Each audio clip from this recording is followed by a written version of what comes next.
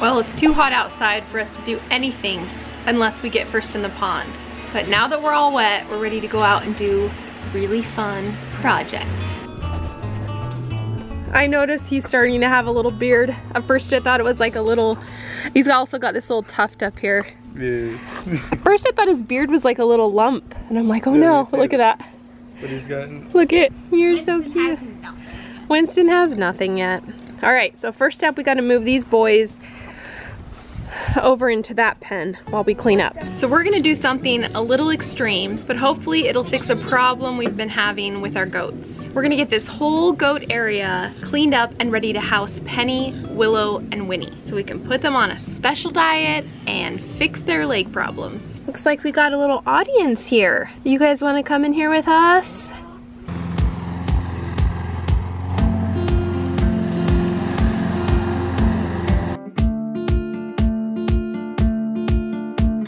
There's snake? There's a snake in my boot. We should get it. We don't want to like kill him up. Yeah, that's get him, true. Ethan. Oh, no. Drat, Ethan! He's gone now. He'll go away when the lawnmower starts. He's gonna get mowed up.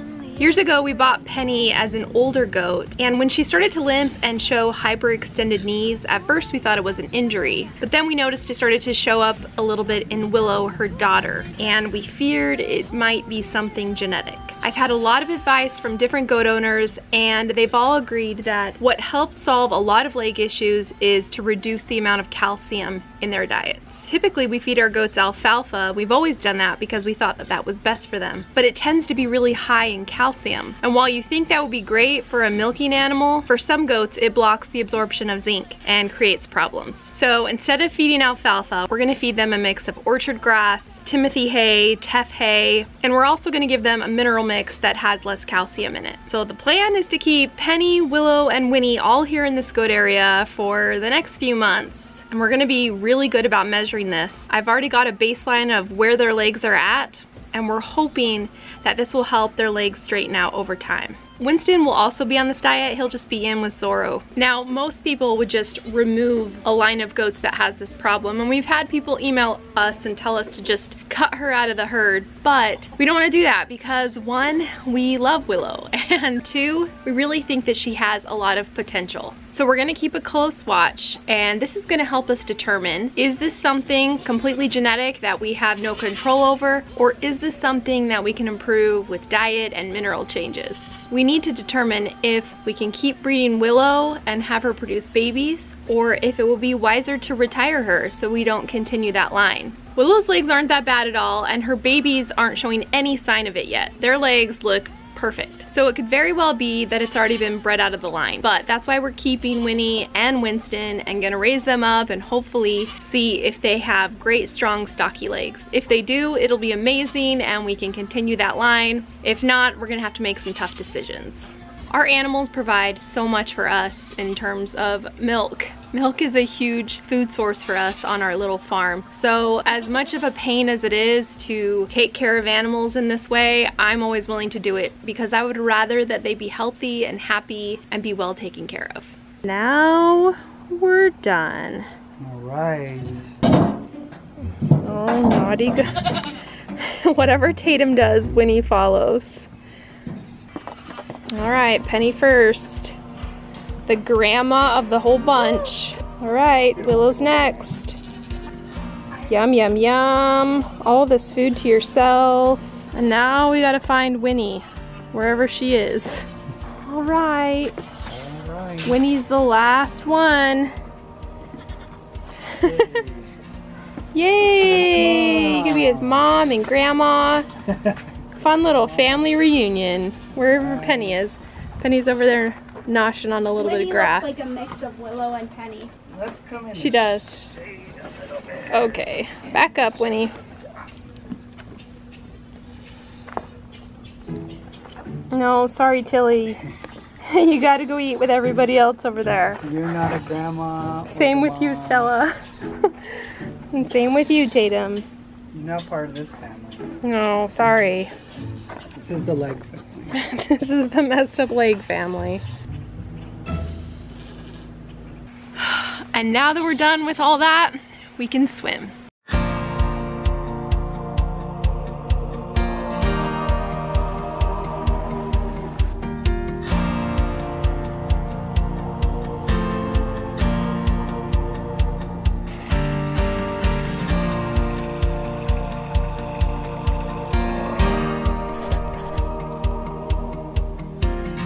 shake it? Yep.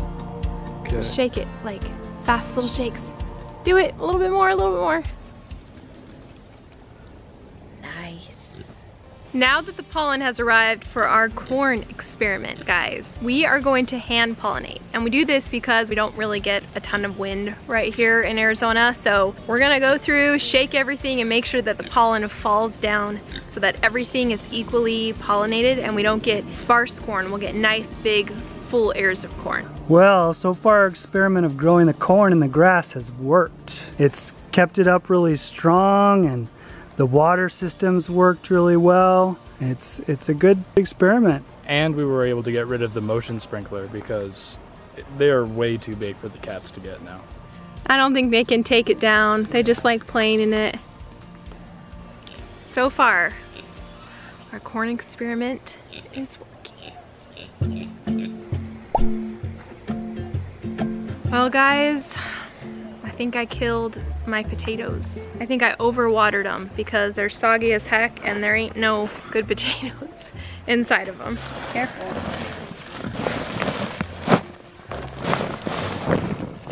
No, see how like rotten smelling it is?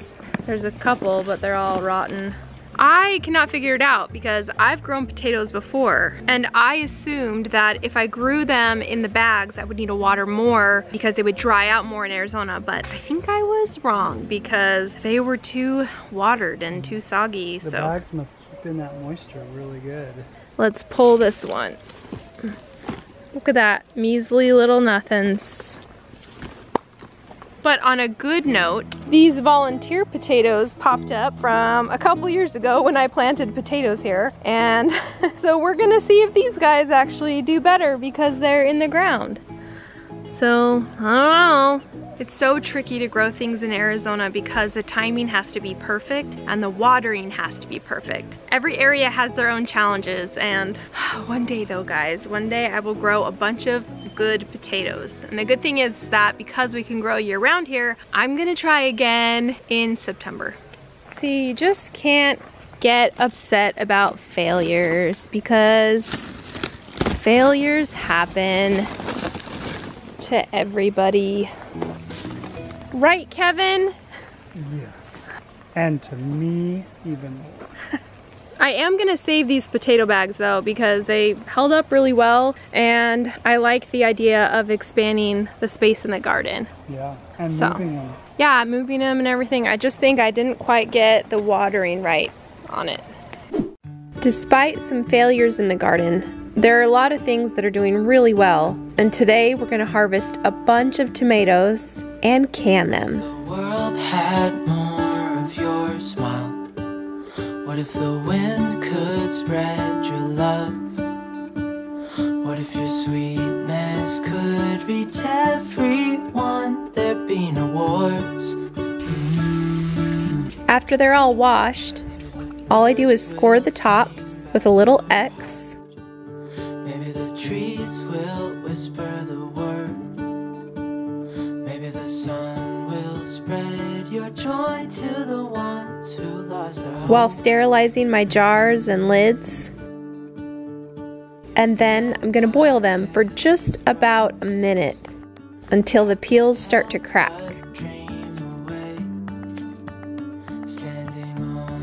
I'll put them in a cool water bath and then start a peeling. It's probably the most tedious part of this job. Maybe there is a star with your name. One thing I know is that there should be. And we can't forget about Hermione. She always gets any scraps that are left over. No, not like yours. After the jars are filled and wiped clean, we're going to process them, which means we boil them for about an hour and a half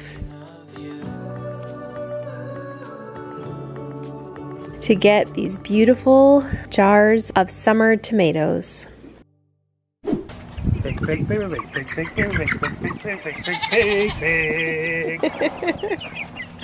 Kevin! Alright.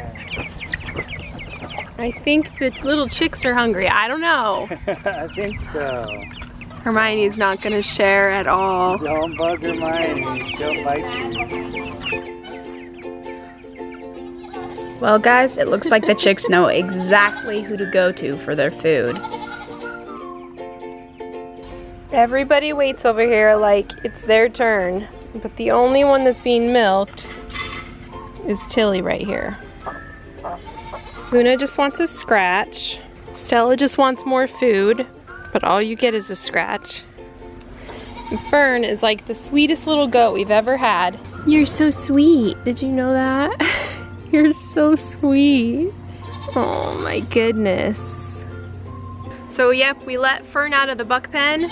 She's officially bred, and now we just have probably 3 weeks before we can get her ultrasounded to see if she truly is pregnant and how many she has. Stella is gonna go into heat in just about a week. So we're gonna put her in a couple days, and hopefully she does okay in there. Oh, Doris, you act so tough, but you're the sweetest one. You're so patient, Tilly. It's your turn. Go, it's your turn. Get down, Doris. All right, bye, Doris. Be nice today, okay? Don't bully anybody. And Tilly, well, you're a little goofy, but you're sweet too. Every time we come out here in the morning, the baby goats hear us, and they're so loud. Good morning. I know, this sucks. Oh, Winnie, you're so loud. Okay, we'll let you guys out in a little bit. We gotta milk your mamas first. All right, Willow, time to get out. Look at that udder. It's huge. Willow has a huge udder for a first timer. Look how much it goes down after we milk.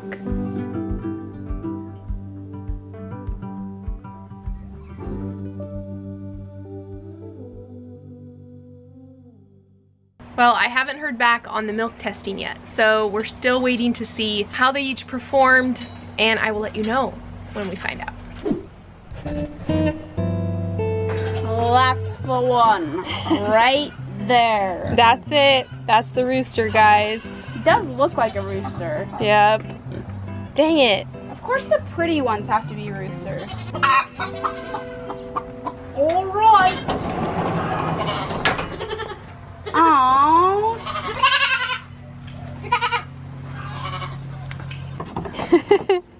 Tatum can't make it. Well, we decided to go ahead and leave Tatum in here because Winnie needs a friend, and they love to play together. So Tatum will be fine in here eating the same diet. The best part about this area is it has a built-in protective cage for nighttime. All right, you can come out now. Good morning. Hey guys, you know what this Zorro is. can't figure it out. There you go. There's a little bit of grass pellets for him. There you go. They want grain. They want treats. Sure, hey. Well, looks like Mango. Wants to lay more eggs because she got kicked out of her tire. Mango. None of them are fertile. It's too hot. Too hot to do eggs right now. We better take her off and take away the eggs so she stops. Jeez Louise. I'll let you wear that. You will. Yeah. Because I'm not going to be doing that. What do you think? I'm mostly confused. Why did you tie a wire brush and whatever goat brush to a belt? Well, haven't you seen Luna really coming up to us, rubbing her head on us, and they just love to be scratched. I don't think a wire brush is going to be very good for this. Goats, come on!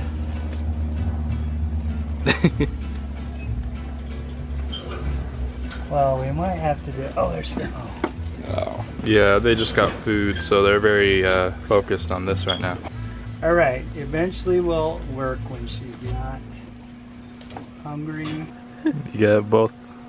You have to turn her to the side if you're. It works.